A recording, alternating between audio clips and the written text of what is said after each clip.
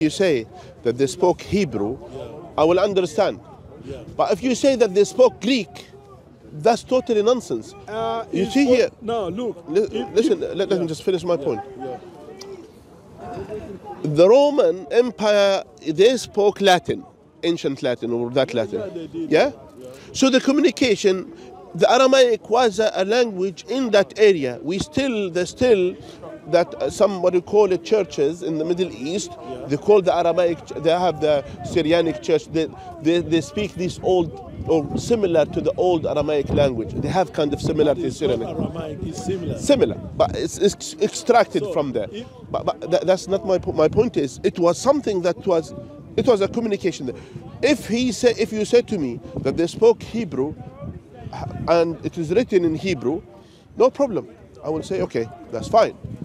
But to use an ancient language, which is not used of that time, people that didn't use it, and yet you make it the word of God, the most holy scripture in a Christian world, and it has to be written in a language which wasn't spoken by Jesus, spoken by his disciples, spoken by those ones who are around him from the house of Israel, and you expect the house of Israel to follow him. You see my point? I see your point, but I can make a point here as well. If they spoke in Aramaic or they spoke in Latin, that means those countries might be conquered by the Roman, whereby you can see, like in Africa, my country where I come from, is colonized by the British. By the British, So they introduced English yes, as the main connection language to even different tribes. That's fine. But now, if at all the Jews were speaking, or the Israelites, they were not the Jews at that time, they were speaking in Aramaic, that means that language will be still here up to now. But you see, the language is not there anymore. But Hebrew language is still existing up to now. That is not my point, John. I know. My point is, to make a point. My point is, I said, if it should be in Hebrew, then the first text must be written in Hebrew, like the Old Testament, which is they found some manuscript written in Hebrew in the Old Testament. But the New Testament, it must be written in Hebrew in order for us to go along with the language of Jesus. That is what it is. I said, I will understand if they wrote it in Aramaic because it was a common language there. I said, I will understand it. But it is kind of impossible to say, okay, Jesus spoke in Hebrew. He communicated to the house of Israel in Hebrew. He talked to them, for example, in Hebrew. Maybe I will understand this, no problem. But when you say to me that these communication and all of these things written in Greek, where this nonsense came from? Well, as I told you today, because the Bible or the Word of God is a universal. They can use Latin. Universal. Latin Roman Empire was Latin. Why possibly is written in Hebrew and also in Greek. No, it wasn't written in Hebrew. No. The first manuscript was written in Hebrew and Greek. No, let's clarify. Let's clarify. Old Testament, the Bible is the New Testament, the Old Testament. Don't confuse the Old Testament with the New Testament. I'm talking about the New Testament. When I meant the word of Jesus, I'm talking about the New Testament. The New Testament, the first manuscript is written in Greek. It's not in Hebrew. Simple as that. The Old Testament is not written in Greek. Yes, it's written in Hebrew. The Old Testament in was Hebrew. written in Hebrew. Good, Because Moses, one of the prophets, he spoke Hebrew. He wrote 5 books in the Old Testament, and that is all written in Hebrew. I understand and that. It the is Torah. the New Testament that is written in Hebrew and Greek. No, the New Testament is not written in Hebrew. It was written in Hebrew because the people that wrote that, like for instance John, like Peter and Paul, John, what language did they write? Hebrew, First, Greek. That's my point. It is not written in Hebrew. You see the point is? It is written listen. It is written in Hebrew and Greek. John, either you don't know. I do. Okay. Or you are misunderstood it. No. Or I'm saying to you, I'm saying to you, the earliest manuscript, which they said hundred and something Yes. patches of the New Testament, patches. Yeah. Yeah? Hundred and something after Jesus. Yeah. The earliest one, written in Greek. You understand? There is no Hebrew there. So the point is, what I'm making here, Yeah. if we accept, and I don't accept that John met Jesus because we don't know who is John. Some people, they say he's John the disciple, etc.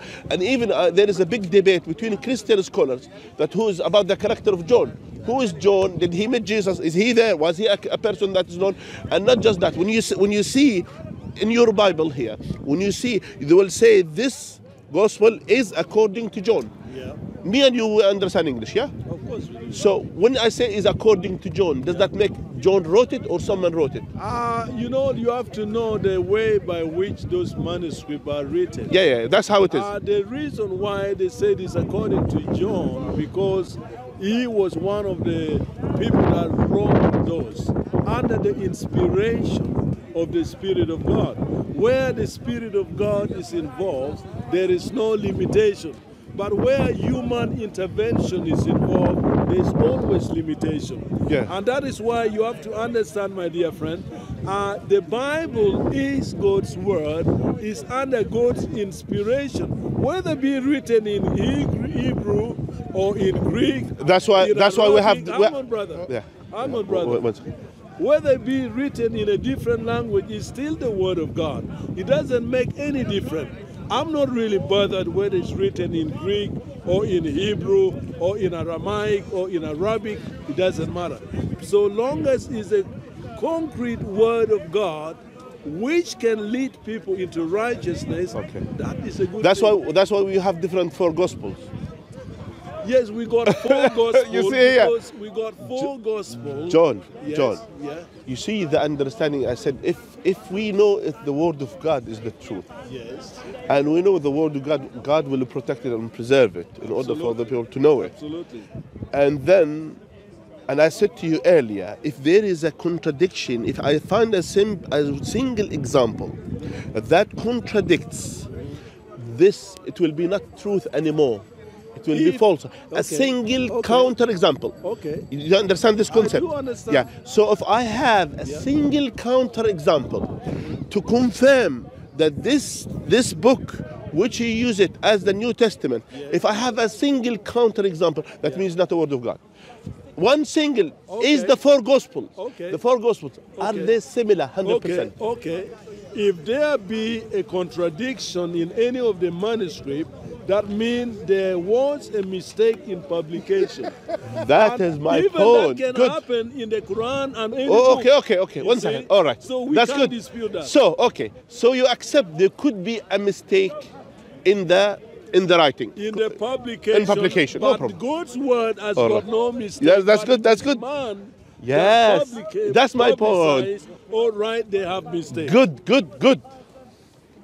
I will use your argument, not my argument. I will use what you said, not me. You said just a minute ago, you said as follow. You said those people who wrote the Gospels, they wrote the Gospels under the inspiration of God. Yes. Correct? Yeah. So if they wrote it under the inspiration of God, can they still make mistakes while writing under the inspiration? They can't make mistakes. So they can with the inspiration of God. For the reason is God involved in the writing of those manuscripts. Where God is involved, there's no mistake. No, You see? there is. That's why. Like, for instance, if you write something now, today, it might be in Arabic or English or any language, you write it down and you revise it, and you found that it's the right thing that you've written. Yeah, but that's not the When word of you God. send it somewhere in Africa and they tell them to write, they'll write a different thing. Good. It's not going to be the same. By the way, what's your original language, your country? We speak Swahili. Swahili. You're from Kenya? I'm born in Kenya. Ah, I see. Kenya. I love people from Kenya, by the way. I have many friends from there. I'm Kenya, but my mom is from the other country, Uganda. Uganda. So I got two- Yeah, so you speak Swahili, the same I thing. speak Swahili. Yeah. So you see here, John, again, going back to the concept that we have agreed. If there is a single counter example that contradicts the fact that this book, it has mistakes, that means it's not the word of God. That's what we have agreed. Now the problem is, you said these things can happen, those are human mistakes. Even under the inspiration of God, still mistakes can happen. John, are you convincing yourself, or you are convincing who about this? Hang on. You see, God can speak a word today to you, you know? And let me say you have many generations that come in and go out and all so forth. Do you think those generations are going to keep that very word that God has spoken to you? Yes. And it happened. So and how? What is the evidence that you have kept that word of God? Those are the things that can betray any one of us. The Quran. The Quran is, but you don't keep it fully, do you? No, we keep it fully. Do you keep it fully? Fully. So you are. We have now. I will give you the information. We have now currently, while I'm talking to you, over than 15 million people on earth, including your country. People from Kenya, from Tanzania, from Uganda, Muslims, all around the world, Somalia, India, all around the world, Turkey, you name it, Jordan, you name it. 15 million people on earth, children as young as 6 and 7 years old. They memorize the whole Quran from cover to cover. As it is, majority of them, they are non-Arab origins, and they speak the Quran fluently. And you could see, if I could show you hundreds of videos in Africa, in your country, from the same country that you came from, who memorize the Quran, all of it. But does that guarantee them eternity? Yes. I will tell you how. You're not telling the truth. I will tell you. No, I'm telling the truth. John. Now here, I said to you how the Quran is preserved. Now going back in the history, do you know how we memorize the Quran? Do you know how? I don't know how you Let me tell you. I don't know how you I will tell you. I will tell you. By the way, and again, and that's something for all our brothers and sisters who are watching us now.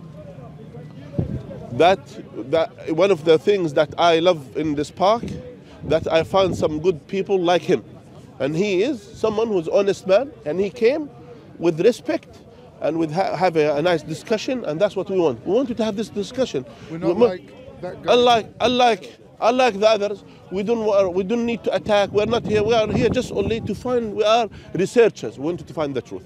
And now I will tell you how the Quran is being preserved and being memorized.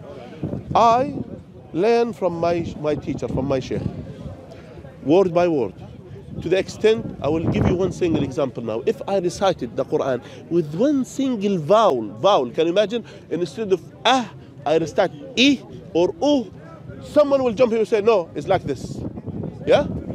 Someone will say to me, for example, if I say, Allah says in the Quran, لإلاف قريش. If I say لإلاف قريش, you will find many people will say, no, it's لإلاف قريش. You will find many people will say this to me. Why? Because this is how the Quran is preserved. So I will memorize from my teacher.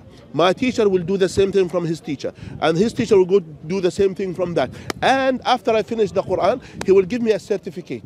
It's called isnad, it's called sanad. Meaning my teacher will sign that he approved me that as someone who memorized the Quran, and he will give me the chain of narrators, all of them traced back, each single individual. Who is he? Where is he from? What did he do? And what's his position? All the way down to the Prophet, peace be upon him. And this, not just only me, for every single person that have memorized the Quran on earth. That's how it is. So the mistake is zero in this. Perfect.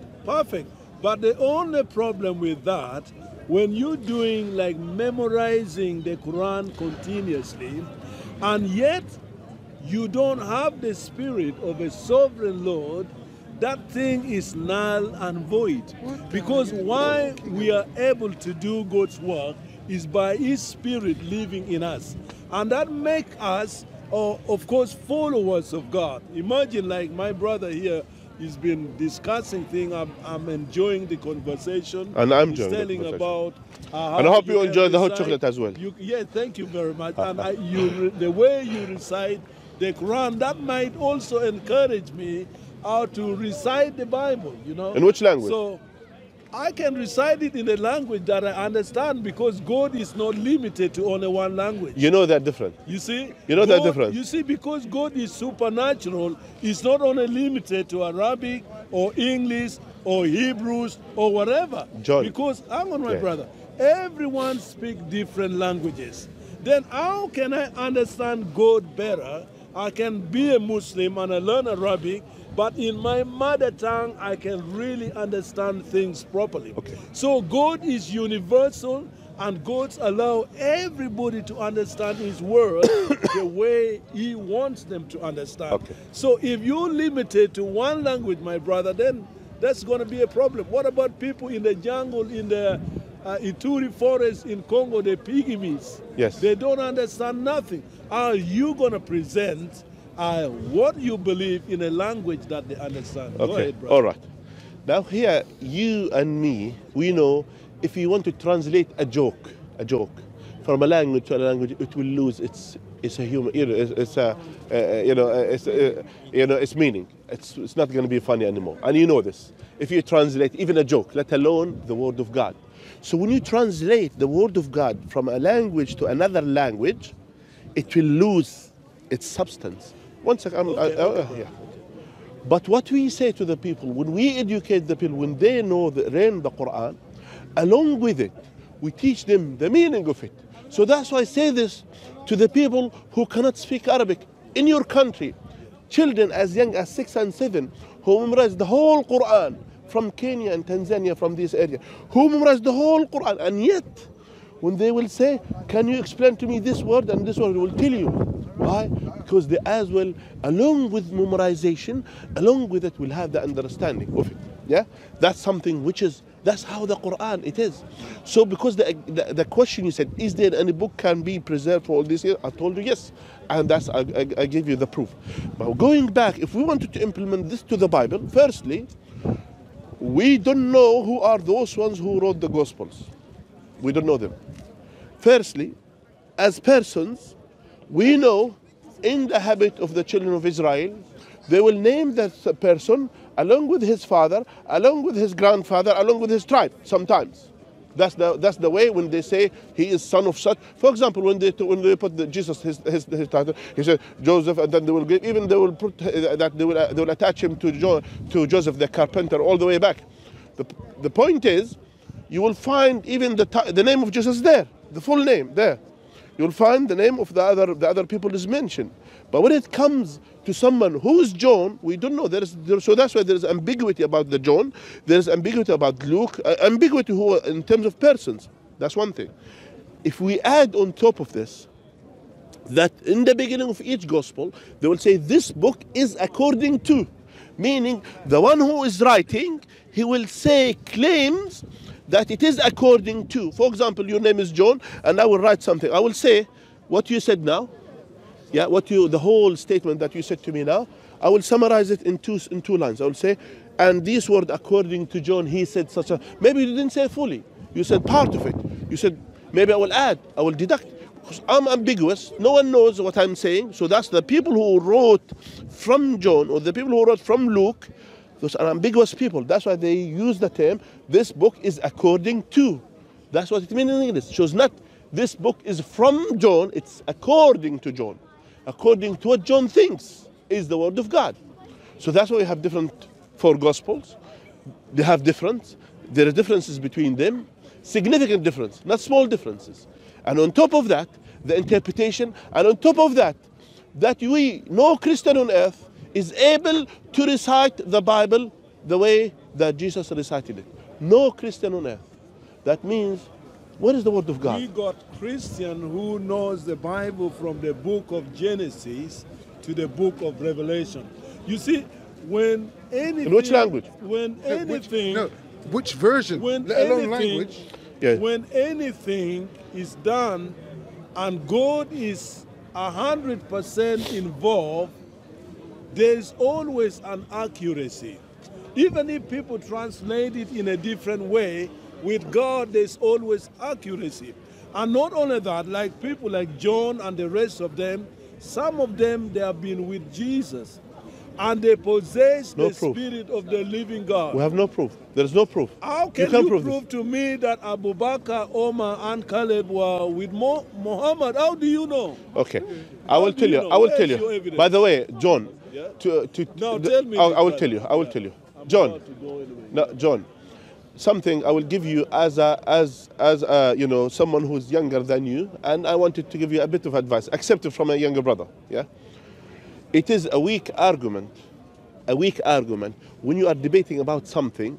It's a weak argument to go and attack the opponent in something. And then I will tell you. all right, So when we are discussing the Quran, and you say to me this Quran, and while I'm answering the Quran, I will start attacking the Bible. That's weak. That's weakness. That shows I'm weak to respond. Yeah. Just for you to know, I will have the discuss. I have no problem to discuss all of these. If the companions they were there, what happened? I have no problem. But that's not our discussion. You know, our discussion is the point that you raised. Yeah. Let's stick to this. And when it comes, honestly, and I will be discussing the Quran in details, and I will be discussing. Can I meet with you again? We discuss. Next No week? problem. Thank you. No problem. But now I will leave you with this, please, John. When you go home, you know God is there, and God mentioned about Himself in the Old Testament. God cannot be a man. God cannot be a flesh. So all of these things gives you who is Jesus. And when Jesus said a clear statement, the only true God is the Father. What does that make Him? So that's my advice to you, Brother John. My advice. He's leaving. That's my advice to you, and I will leave you with this. That's all. Thank you. So next week I'm gonna meet you at the same spot here. I'm here, and we inshallah. carry on. Yeah. No problem. Thank you so much, my brother. And thank you so much. For the coffee. No worries. That's hot chocolate. Yeah. Thank you, my brother, Muslim brothers. All right. Look after yourself, John. You are a very respectful person. Look after yourself. Thank you, my brother. All right. Thank you, my brothers. Thank you. Look after me. Allah guide you.